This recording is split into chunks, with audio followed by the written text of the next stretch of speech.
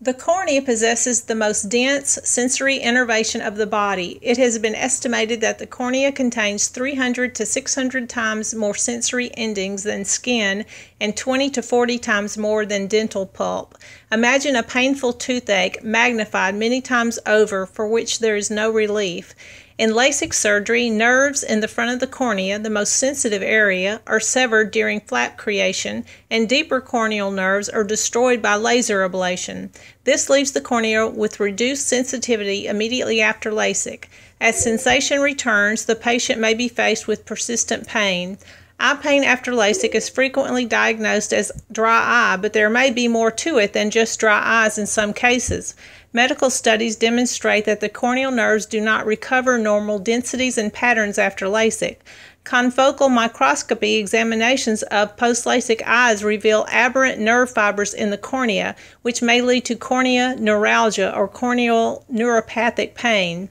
Other symptoms of corneal neuralgia after LASIK include burning, foreign body sensation, light sensitivity, and extreme sensitivity to dry air or drafty environments. In some cases, the trigeminal nerve may be involved, resulting in severe photophobia or light sensitivity, headache, and facial pain.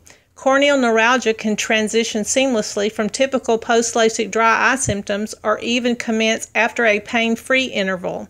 There are no reliable estimates of the rate of corneal neuralgia after LASIK, primarily because most LASIK surgeons don't acknowledge it or track it. Patients with persistent pain after LASIK are routinely treated for dry eyes, treatments which have little to no effect on neuropathic pain.